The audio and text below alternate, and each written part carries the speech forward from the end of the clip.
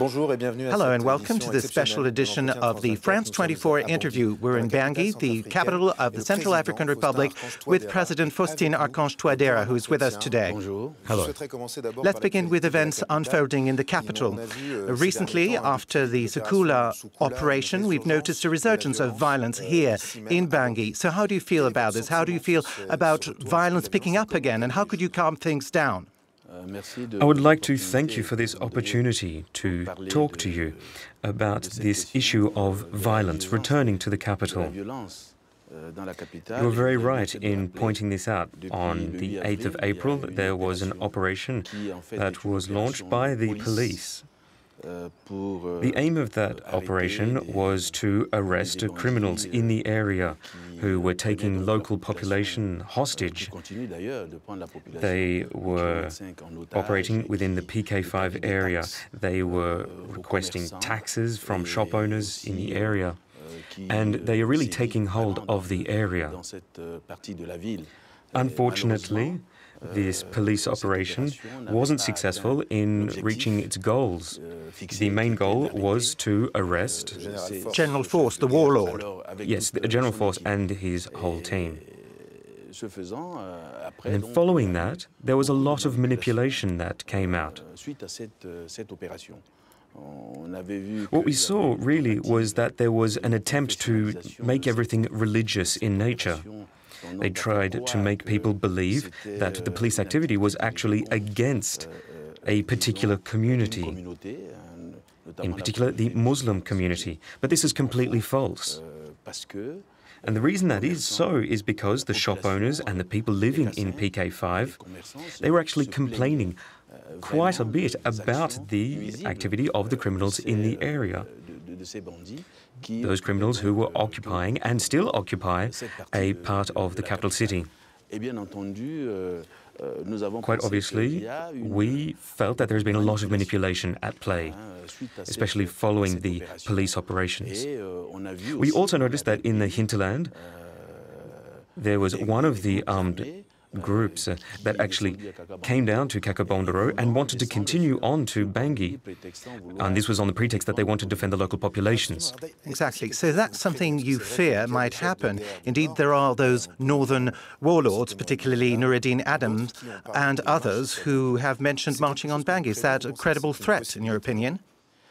You know, there really is a lot of manipulation at play.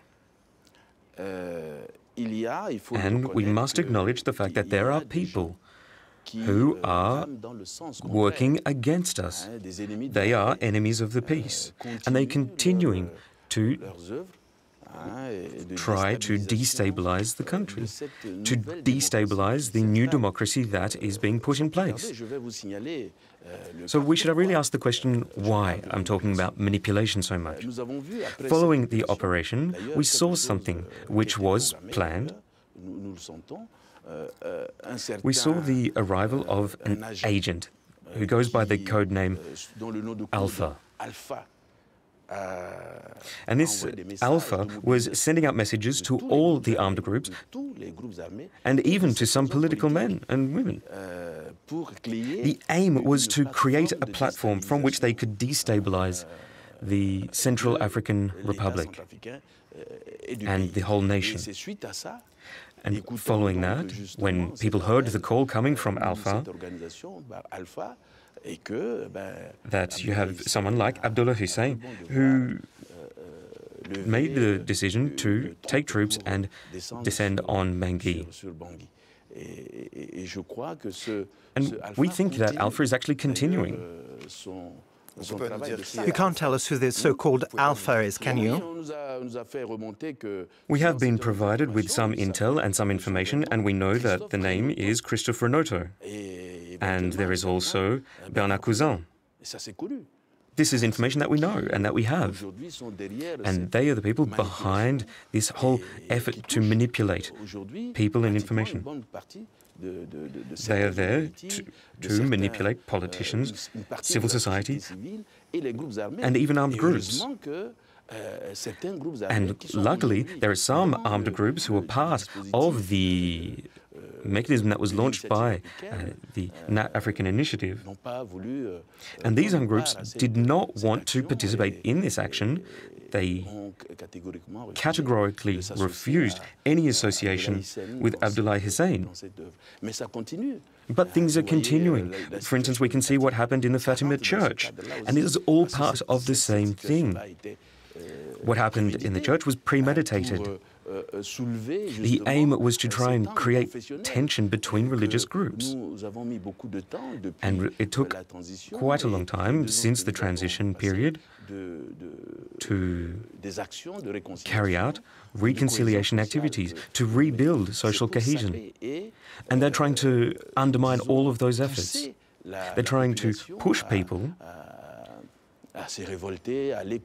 to uprise, to stand up against the states. They're being manipulated. So you've described the context. However, recently a new player, Russia, has entered center stage, following a decision by the United Nations Security Council for the Russian military to equip and train the Central African Armed Forces. So what is the objective of Russian presence in the Central African Republic? Ever since July 2016, we have been able to benefit from a mission from the European Union, the EUTM. The aim of that mission is to train the Central African Armed Forces. And as I'm sure you are aware, we have the desire to train a professional army with no political affiliation, that is, Republican Army. And this is all part of the aim to unify the forces, and that's what the EUTM is helping us do. Since 2016, 2 battalions have been trained. But unfortunately, despite being trained, as you know, we are under embargo, an embargo from the UN Security Council in light of one of their resolutions. And we have to actually equip and arm our armed forces to ensure that our defense and security forces can actually carry out their tasks. And in light of that, the Russian Federation was very generous in providing us with weapons. And as you said, it happened within the UN Security Council.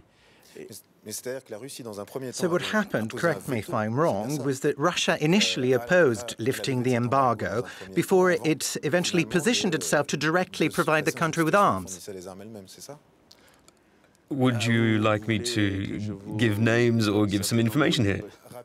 Just give us a bit of background. So the background. We actually called out to all of our allies, in particular France. France actually was very generous in providing us with weapons that came from the Somalian coasts when they were seized from there. And unfortunately, the Somalian Sanctions Committee, in light of resolutions, said that all seized weapons were to be destroyed. And those weapons could then not be given to a third party. And this is what we have mentioned in our discussions with the Russian Federation, and the Russian Federation chose to give the weapons despite it being against the UN resolution. So they gave us weapons so that we could actually arm our security and defense forces. As regards this Russian presence in the country, some in Bangui, the capital, have started asking questions about Russia's long-term ambitions. You recently met Vladimir Putin in St. Petersburg. So how do you see this new Russian partnership evolving going forward? So what's going to happen in the future? Well, we were very honored to be actually invited to the Economic Forum in St. Petersburg. So I would like to just make a special mention of that and thank Russia for extending that invitation to the Central African Republic. It was an opportunity for us to promote business opportunities in the Central African Republic. The Central African Republic is a country which is trying to bring itself out of crisis. And we're calling on investors. And we're showing them that there are many business opportunities in our country. So I met with the Russian President, President Putin, to talk about how we could increase Russian and Central African Republic cooperation. Well, on the military dimension precisely, is it true that Russia is actually committed on the long term with the Central African Republic, or is this just this one-off delivery? As you know, relations between the Central African Republic and Russia aren't recent. They go back many years, back to the 60s. In fact, in Bangui, you have the Russian embassy. It is one of the largest. In fact, it goes back to the 1960s.